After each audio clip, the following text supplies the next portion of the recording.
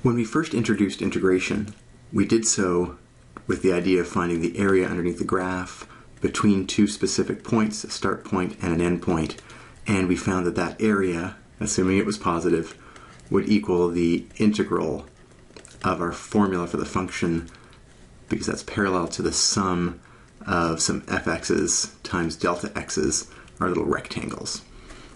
And that was great. That gave us the idea of what the meaning of this integral was. However, then we changed gears a little bit and asked, how would we evaluate this? So this is what it is, but when it comes to evaluating and saying what's the number that goes with this, we ended up having to compute antiderivatives. And if that's the case, well, that was the hard part. The subbing in the a and the b is pretty straightforward, but how do we go from this little f of x to its antiderivative, big F? Well, that's a complicated operation, and it's one we're interested in now for its own sake as the hard part of a longer process. And so what we're going to do is define a new kind of integration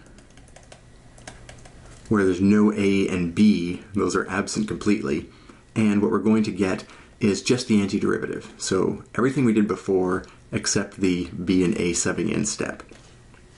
And that's what's called the indefinite integral, with this one here being called definite because there's a definite interval we're integrating over.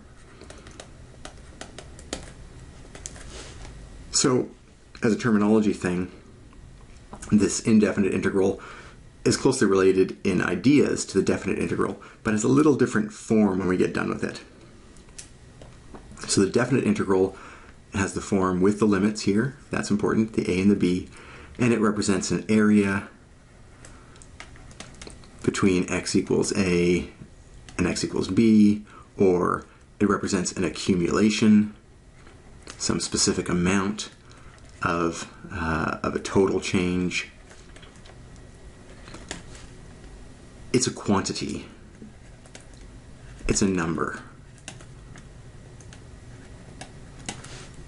We contrast that with the antiderivative coming from the indefinite integral, which simply represents, as I just said, the antiderivative of little f of x. When we do not have an a and a b at the top and bottom here, we're just asking for the antiderivative, and its value is simply a function.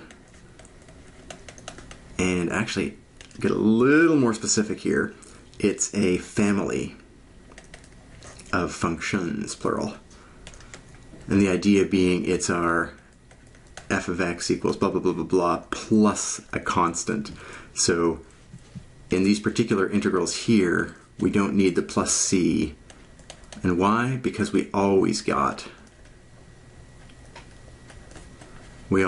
plus c and then minus plus c again, and they always cancel. When we do the indefinite integral, we're going to need the plus c, it's going to be required. So a subtle little difference there.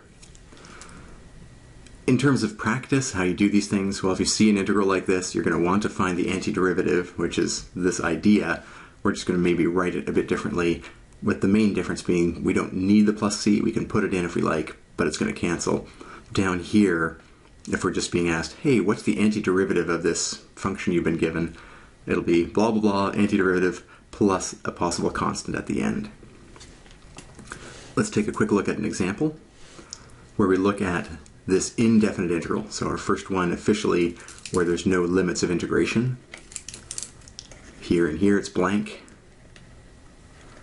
And so what we're doing here is being basically asked for the antiderivative of t to the 1/2 minus 3 t to the negative 1/2 dt.